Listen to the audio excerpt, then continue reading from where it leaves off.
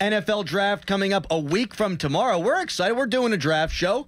You, me, Donnie Football, and Jim Haslett is going to be part of our panel. Big time. That's awesome. Can't wait. Doug Whaley involved in some capacity. We'll probably talk to him on the phone. Maybe we can rope Mark Caboli into something as well. Or we could rope this guy in. He joins us on the Fan Hotline right now, presented by Sullivan Super Service, providing trusted plumbing and HVAC service for over 50 years. He is Ray Fittipaldo. Good morning, Ray. Good morning, guys. How are you? Well, last night sucked, Ray, so we move on to football, where at least in the draft, hope springs eternal. A quick question here to start you off, man. You've seen all the visitors. Last week you came on and you said, weirdly, the Steelers didn't have a lot of centers come in. And since then, JPJ, since then, Zach Frazier. Organizationally, do you think they value the center position more or the tackle position more? Well, I mean, that's a difficult question to ask when it comes to the draft. I mean, every team needs that center. I mean, look at the Steelers' history. You go from Webster to Dawson, to Hardings, and then to Pouncey, basically, with one or two guys in between. It's a very important position. When you look at it in terms of taking a center at 20, if you take a center at 20, that guy has to be special. We're averaging like one center a year in the first round. Centers do not come off the board early. So right now this week, like the hot guy is Graham Barton. You look at his relative athletic score, for an interior offensive lineman, not a tackle, but for an interior offensive lineman, he is one of the most athletic interior linemen to come out in the draft like in the last 35 years. So that projection of him moving from left tackle to center, there are a ton of people in the NFL who thinks he can be an elite player at that position.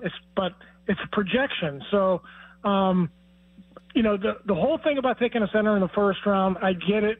You need one, but you got to feel that player is special. And I guess we'll find out about a week from now if the Steelers think Graham Barton is special. Do you think they think either of the other two are special? I mean, if you guys have noticed, JPJ has kind of been sliding down the top 50 lists. You see him a lot now, like mid-second round in some of these mock drafts. So I think some of the steam has kind of gone out of that ship a little bit. I still think he could be in the first-round conversation for some teams, but he doesn't seem to be he's the hot guy early, did really well early, and it just seems like Barton is maybe catching up to him.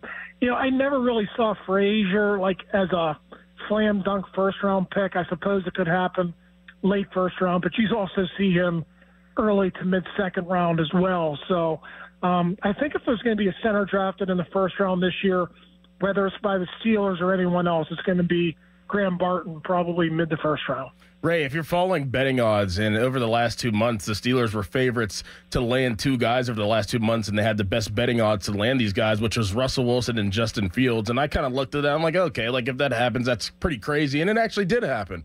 The last time I looked, betting odds for Brandon Ayuk was the Pittsburgh Steelers. Is there any smoke around that as we sit here today? Yeah, I mean, the draft can do funny things to GMs, and I think receivers and agents, more so than any other position in football right now, they really can make it difficult on GMs and coaches if their players don't report or if their players really want out of there. So, like John Lynch kind of shot that down. He said, we're going to keep Ayuk, but that was a month ago, and now those rumors are starting to heat up again. Ayuk unfollows the 49ers on social media. I don't know. Most teams are kind of like in phase one now. I don't know if San Francisco has reported yet, so I don't know what's going on with his attendance there. But, I think you could see some draft day trades this year. Cortland Sutton in Denver didn't show up there. He wants a new contract. So I think you're going to see some wheeling and dealing. Whether the Steelers are involved in that, I'm not quite sure. The price on Ayuk was a first-round pick about a month or two ago, but if Ayuk really wants out of there, maybe that price goes down. Maybe the 49ers just say, hey, we kind of want to get rid of this problem like the Steelers said with Deontay Johnson. So listen, if it's for a second-round pick or it's for, like a third-round pick this year and maybe a second-round pick next year, then maybe the Steelers would consider doing that. But you also have to look at beyond the season, too. He's a free agent. You don't want to just give away a draft pick and rent a player for 1 year. You kind of want to know that guy's going to be on board for at least a couple of seasons. Ray, do you think it's more likely the Steelers trade up in the draft or back in the draft?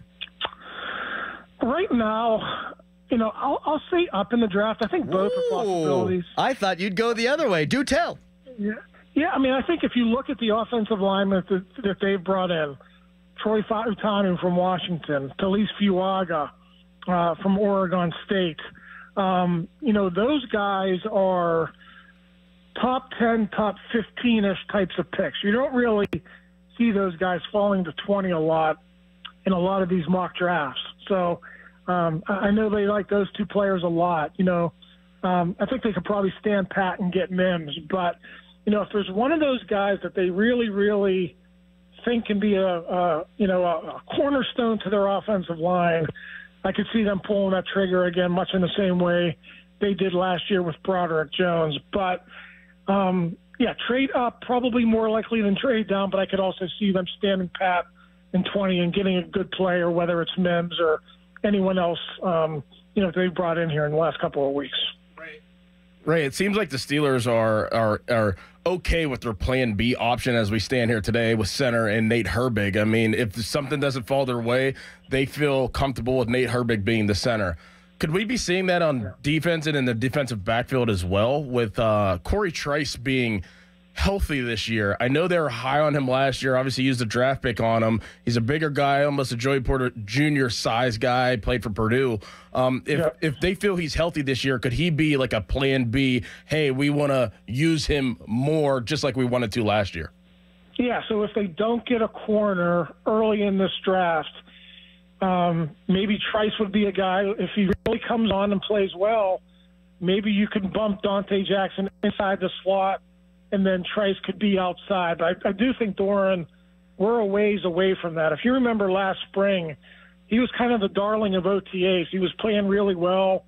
Coaches talking him up. He, like you said, he's got that length and he's got that body type that they want in a corner now to shut down those outside passing windows.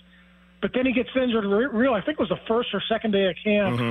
He blows out his knee, and then, he's kind of – I remember late in the season, January, he just started straight line running. So not sure where he's going to be in OTAs this year. Hopefully he's ready for camp. But, I think if he comes on and they don't invest a day one or day two pick in a corner, I think he could certainly be in the mix for sure. Raymond, we thank you for your service. We will talk to you next week, the day before the draft. Sounds good, guys. Have a good week. I'll talk to you. You too. Thanks, Ray. Ray Fittipaldo of the Pittsburgh Post-Gazette.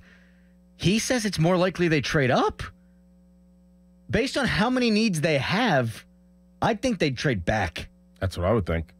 And especially with this late fall for JPJ, which I'm always asking why on stuff like that.